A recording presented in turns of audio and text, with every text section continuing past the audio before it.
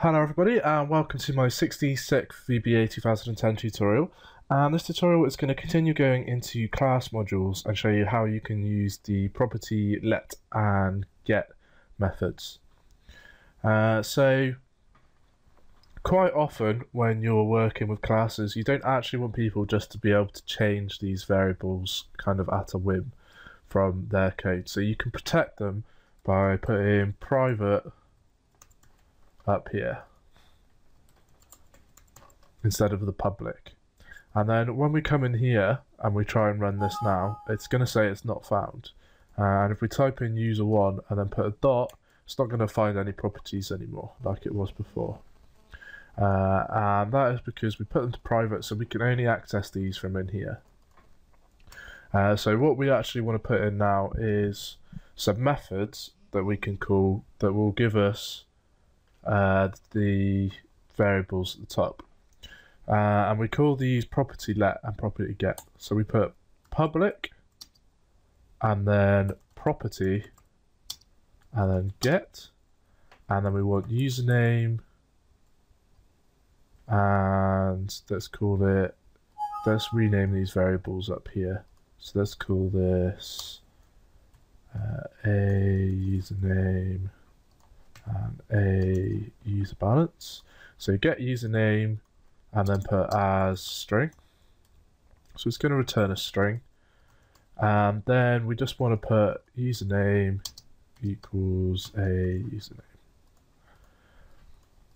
And so let's copy this, and we're going to change it slightly for let because we need to pass it a variable.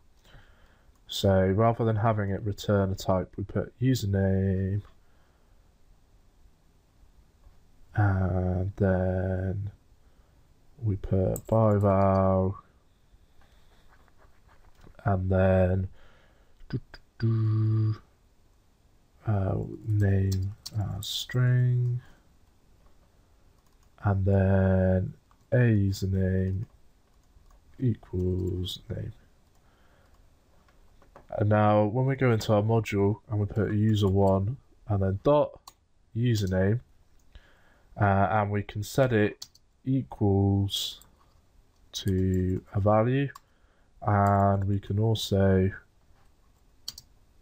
reference that out on the screen. So message box,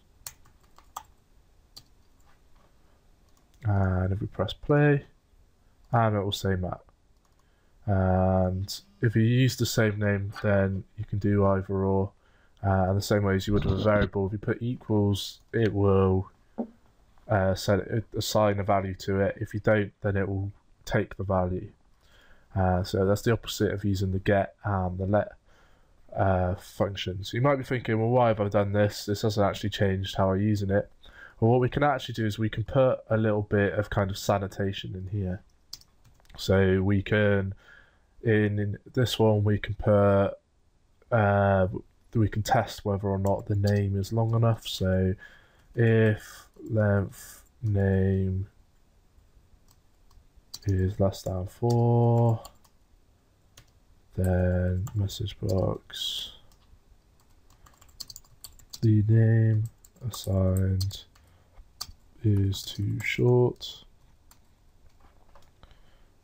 and then else, don't know why it's messing up my indentations,